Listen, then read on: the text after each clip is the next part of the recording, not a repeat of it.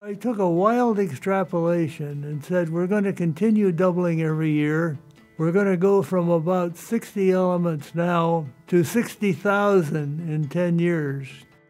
I was just trying to get across the point that this was the direction semiconductors are going, and it was going to give a tremendous cost advantage, which wasn't true at the time. The early integrated circuits cost quite a bit more than the pieces to assemble the similar circuits out of individual components. But one could see the trend was going in the direction that this was going to be the cheaper way eventually.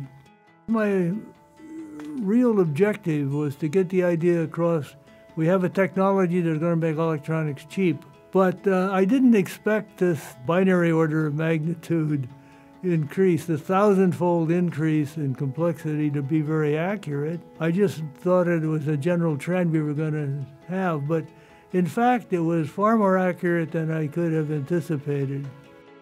It was one of these articles that appeared in one of the trade magazines. I wrote it as a technical paper, and one of my colleagues, I believe it was Carver Mead, a professor at Caltech, dubbed this Moore's Law, a name that has stuck beyond anything that I think could have been anticipated. It's been extended to a variety of other fields where I never would have imagined, but where things are moving exponentially or near exponentially. It has really got a lot more legs than that original paper ever had right to deserve. It's been a phenomenal technology, and it still has a ways to go.